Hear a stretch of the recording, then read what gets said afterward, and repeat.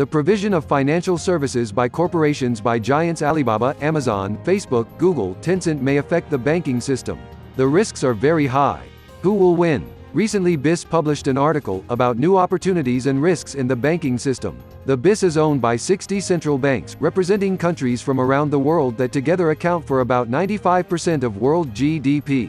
Its head office is in Basel, Switzerland, and it has 2 representative offices, in Hong Kong SAR and in Mexico City. The article says, technology firms such as Alibaba, Amazon, Facebook, Google and Tencent have grown rapidly over the last 2 decades. The business model of these big techs rests on enabling direct interactions among a large number of users. At the same time, big tech's entry into finance introduces new elements in the risk-benefit balance. Some are old issues of financial stability and consumer protection in new settings. In some settings, such as the payment system, big techs have the potential to loom large very quickly as systemically relevant financial institutions. More information on bis.org.